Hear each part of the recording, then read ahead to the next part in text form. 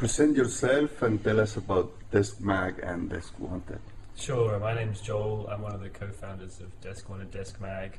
They're sister sites that both have everything to do with co-working.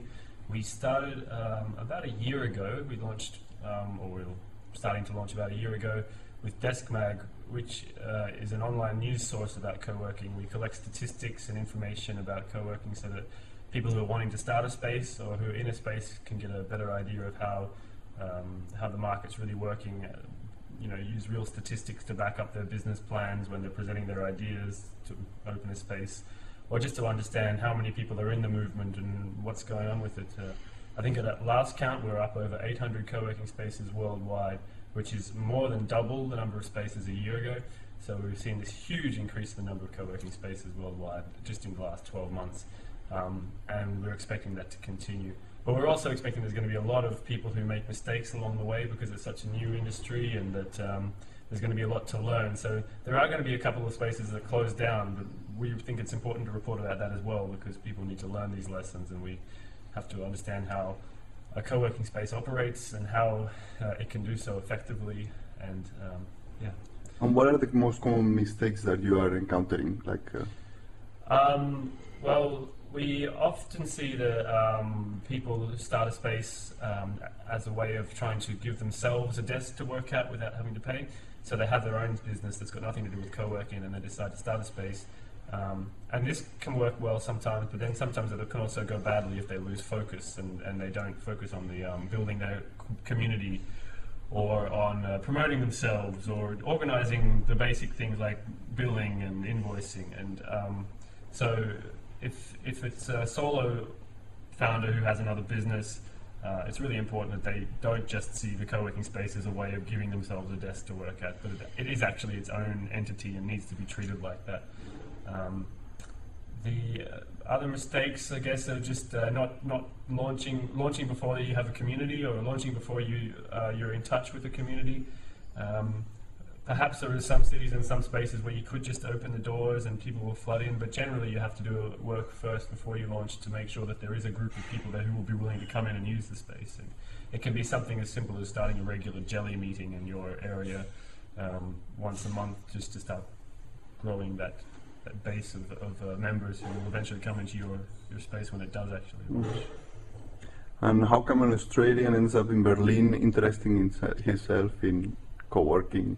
I moved here just to get a different change of life, experience a different pace of life. Berlin, as I'm sure you know, is a fantastic city with great energy and lots of culture, and so I came here just to enjoy the lifestyle. While I was here, I met Carsten, who's the other co-founder of Deskone and Deskmag. He had the ideas for the site. I'm a journalist. Most of my life I've written for newspapers, so he needed some help with writing and English language communication, so he asked me to join, and I realized that his idea was great, that this movement is booming around the world and that it needs some attention, so we decided we'd make this together. Now Carsten focuses more on Deskmag and I focus more on Desk Wanted, which is our system where people can search and find spaces all over the world and read about them and get in touch with the co-working spaces. But right now, Desk Wanted is more of a repository of spaces. It is right now. We're going to change that soon, so it's going to be a complete package for co-working space managers to use, so that they can manage their invoices, manage their co-workers, manage their billings, and receive bookings through Desk Wanted as well. So it's going to turn from just a guide to a tool. And I don't know if you're aware, but there's a couple competitors that sprang out of Startup Week in Brussels, for example. Okay. Like Nomadesk, Nomadesk, and I think the other one is called Nomatime. Mm-hmm. How do you think what is the thing that makes Desk Wanted special? What makes Desk Wanted special? What we're about to offer makes it special. We're about to become this system that co-working spaces can use to manage themselves entirely, not just their back end, but their front end, so they can use it to promote themselves, and then they can use it to organize themselves. So we also link in with Deskmag, and because of Deskmag, we've got this real editorial reach and understanding and reputation that we bring to to Desk Wanted as well, because we're also researchers and statisticians, and we are trying to study this industry, not just profit from it. You know, we actually want to understand it so that other people can understand it. So we're hoping that through Deskmag, people realize that we're there to actually assist the co-working community, and that what we're building with Desk Wanted and its new management tool is something that they can also use effectively, and that will also contribute to the understanding of the entire co-working industry, because through Desk Wanted and the new management mechanisms, we're going to be able to get a much better insight about how co-working spaces are working financially. So we'll be able to offer some insight to new spaces and say, well, look, this percentage of spaces are operating on this model, and this is how it's working for them. So I really think that we're going to be able to give a lot more back in terms of an understanding of how to actually financially run your space.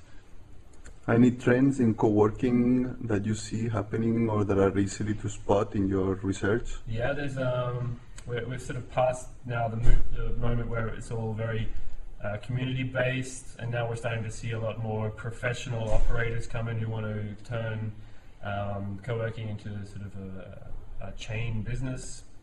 I see a lot of chains starting where people say that they want to have, you know, a space in every city in the world, and that they're going to have a branded, you know, flashy logo that's going to be represented everywhere. And I don't think that's going to work.